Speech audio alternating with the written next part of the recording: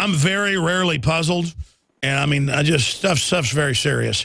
I appreciate. Think about Breitbart and Tom Clancy and the Rolling Stone guy that were working on. They were all working together on something, and now they're dead. You know, so. Well, let me tell you, I'm blessed that I'm not pushing up daisies. I hear you. I appreciate your call. Let's go to Mike in Illinois. Thanks for holding. You're listening on WCKG. That's just where people are calling from. Go ahead. Hey, Alex. Thanks for taking my call. Just found you on the radio dial about 5-6 weeks ago. I enjoy your show. Thank you. Unfortunately, I only get your first 2 hours. Hey, I don't want to change the subject, but I'm going to bring this up. I'm not sure if you're aware of this. I know you're aware of fluoride and aspartame and all that other garbage that they've got in our food and drink. Have you ever heard of chelation or EDTA? Are you familiar with that at all? Yes, there's a lot of different forms of chelation to get toxins out of your body. Okay. Well, I was bringing. The reason I'm bringing it up is I work at a fairly large defense contractor, and just since Christmas, we've had about 5 or 6 of my coworkers have had heart attacks due to blocked arteries, and then, you know, the doctors tell them you got to get this bypass surgery or you're going to die, and chelation is so safe and it's so effective that there's a lot of countries where it's actually illegal for the doctors to do that bypass surgery. So I'm not sure if your audience is aware of that, but I just... Sure, well, they never tell you to... Why do you think so many people are having heart trouble where you work? Well, yeah. Well, it's a rhetorical question. But, you know, I mean, it's over a couple thousand employees, so it's statistically it's probably not significant. And, again, most of these guys are in their, you know, late 40s, early 50s, early 60s, so it's probably around the time that those kinds of problems are going to show up. But it's a shame that more people are not aware of it as an alternative to these angioplasties or these bypass surgeries, which, you know, have anywhere from a 5 to a 8 or 9% morbidity rate. And, you know, chelation is totally safe and it's relatively inexpensive. Yeah, they killed Neil Armstrong in one of those surgeries. I appreciate your call. Thank you so much. Thank you. Brenda in New Mexico, you're on the air. Go ahead. Call. I wanted you to hear something that we got from the county that I left on my answering machine. Are you ready? Okay, well, tell me about it. It's ones that's asking for us to all get vaccines in our county, for us and our neighbors. We've never had this happen before, and one of them is a red alert that we all have to sign up for. Yeah, I know, but you don't have to sign up for that. Government, though, is inducing you through contract fraud. They even have folks under federal grants that come bang on your door and say, time to get your shots. And the big pharma is actually being paid. It's a big corporate boondoggle. And all the statistics show these vaccines are deadly. And again, I'm not saying the science of inoculation doesn't have some merits in history. The problem is you can't trust these big companies. They're putting other stuff in them. And even a good vaccine ends up lowering your immunity, just like antibiotics do. And by the way, the good news is after a little bit of pressure, Chick-fil-A is going to stop getting chicken that has antibiotics in it. Now, would you like to hear this, though? Yeah. In fact, you could scan it and send it to showtips@infowars.com. I'm aware it's been going on, but you just said we're required to sign up for this red alert. Tell me about it. Well, it's an audio. It's an audio. I've actually made a recording of it for you to hear. Oh, so it was sent to you over your phone? Yes, sir, and I saved it. Yeah, government, I told you to start sending you video, audio, first was text, fear-mongering you, and then literally turning your phone on at night. Yeah, go ahead and play the audio. Okay, just a second. Here we go. No new messages. All message played back. No new messages. All message played back. Important message for all residents and businesses located in Torrance County. We have licensed the Code Red Community Notification System to help disseminate important or critical information. We encourage all residents and businesses to go to the Torrance County website at torrancecountynm.org. Click on the Code Red logo located just below the department listings on the main page and enter their contact information, including additional phone numbers, text, and email addresses to ensure all of the data in our system is accurate and current. If you know of anyone who did not receive this call who lives in Torrance County, please encourage them to visit the Torrance County website and enter their information. If you do not have internet access, please contact a friend or family member to help add your contact information to the emergency database. You can also call the Torrance County Dispatch Center directly at 384-1022 for assistance. That number again is 384-1022. Thank you. Now, just a second. I have one more for you. Sure. But and again, first it's missing ladies. All message. And then it's missing kids, and then it's 5, 6, 7, 8. Just a second. Here's one more. I understand. Then it's turn your neighbor in. This is the Torrance County 911 Dispatch Center with an important announcement from the New Mexico Department of Health. The New Mexico Department of Health, in partnership with Torrance County government, will be providing flu vaccinations on Friday, February 14th, from noon until 6 p.m. at the McLeod Medical Center located in Moriarty, New Mexico. The immunization clinic is open to the public at no cost.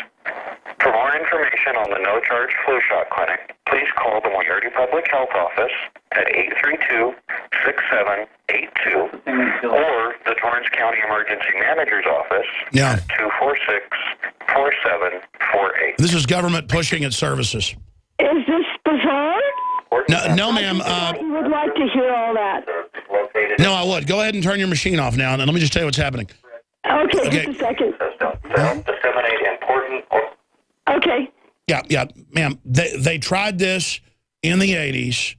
All the new radios in your car, you buy at the store, most of the cost is a chip in them that picks up shortwave or AM from government transmitters that orders it to turn on. Some of them even have a capacitor so it can operate for a time without plug power. And then it gives you orders. Over your cell phone, you get Obama emails. My dad gets them every day. I get them every week. The flashing signs that say we've got an Alzheimer's missing woman. It all sounds reasonable, but then it can be jacked in to be a political tool. You heard it saying, tell your neighbors, give us their data. And in the future, it will be, you will arrive at this point or you will be arrested later.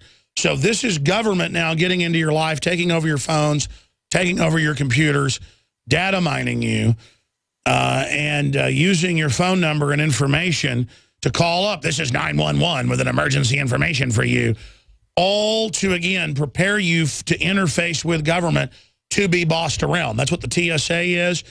Normal people who aren't criminals aren't supposed to have regular contact with bureaucrats. But you're being prepared to literally be bathed in these people. And the new work projects during the Depression won't be building dams or park sites. It will be being part of the tattletale squads and reporting on neighbors' guns. And all of this has already been done in other countries, in Europe and other places. And so this is a takeover plan. And it is absolutely authoritarian. They have Walmarts all over the country where you go up to a robot kiosk and it goes, Obamacare helps you. Now buy health care. And then it told Jakari Jackson, who's got 3% body fat, that he was obese. And, you know, it tells people who have low blood sugar that they're, diabetic, even though they have low blood sugar. It's total quack garbage. You know, you go into one of these computers now, my grandmother did, and they said, have you had sugary snacks today? Yes. And then well, then we can't give you the test, for diabetes. You never had it, though, at, 89 or whatever. This happened just last year. And so still they said, well, the computer says you're diabetic, even though you ate sugary snacks, and the blood test, shows that you had a little bit of high blood sugar, but it's not diabetes. We're just going to go ahead and say you're diabetic, take this pill. And then she took the pill and passed out and, basically almost died because it took her blood sugar down to nothing. And my dad called up the doctor, because my dad's a physician, and said, you're not supposed to do that. You're supposed to do I forget the name of the test, where they slice up the red blood cells and go back over a month to get the real average of the blood sugar. They just said, well, we don't do that now. We follow Obamacare. So Obamacare, and so my dad took her back to another doctor. No, you don't even have high sugar. You're in really great shape for 89 years old. You don't need any drugs. But this is America. It's all run by robots. It's all run by computers. It's all run by centralized committees, and all your data is public. And this is the beginning. I told everybody forever, it's going to start with, there's an old lady missing, there's a child missing, and next it's going to be report illegal guns. Well, they now have the images flashing showing a revolver report illegal guns all over the country, including Austin. And the carpet cleaner comes to your house and sees a Colt 911 45 framed above your bed. You are going to be SWAT teamed. Doesn't matter if the gun's completely legal. When they get a call, they respond, they take the guns, and you don't get them back. And then they go, you'll give your guns back, go to psychological evaluation. Well, it's their psychological evaluator. And they go, are you mad about your gun being taken? Well, yeah, I have no criminal record, and it was legal, and they pushed my head in the ground. I'm upset. Well, that's an opposition to authority paranoia in the psychological manual. Your guns are all gone, and now CPS is going to be there next week. They don't even tell you that. They go, you can go now. Then CPS comes and takes your kids. No judge, no jury, you've done nothing, your life's over. Hardcore, they rule, they control. Drink your fluoride, take your shots, roll over and die. Give your kid a shot in the hospital, have them convulse right in front of you, never talk again. You try to get in that doctor's face, here come cops. The cops got brain damaged kids. Nobody cares. We love death, we're going to get it. High tech, hell released, you want it, you got it. And yes, those type of garbage alerts are the exact type of thing we're dealing with. Anything else, ma'am? That's it. I just wanted you to hear it. Thank you so much. I really appreciate you calling in. There goes Brenda. Lee in Georgia. You're on the air, first-time caller. Alex, how's it going, man? I'm a little bit under the weather, but other than that, I'm doing good. Hey, I hear you, brother. Hey, we appreciate you. We all appreciate you out here, man. By the way, happy belated 40th, too. Thank you, brother. No problem, man. Hey, I have kind of a multifaceted topic here that deals with something that one of your callers earlier was talking about the mega bankers' suicide. Yes, I want to hear what you have to say on that. Yes, sir. How do you think that their deaths play into the foreign exchange scandal that's happening right now? Elaborate on that, and I'll give you my answer. Well, I would just like to get your take on the speculation of how this is going to affect the Iraqi dinar revaluation. I'm not ignoring you, sir. I was talking to somebody. They were giving me some information. I'm going to call them right back during the break. I don't usually take calls during a break. I heard your question. I was going to have you talk some more and then go back to it. Look, I don't know why the bankers are dying.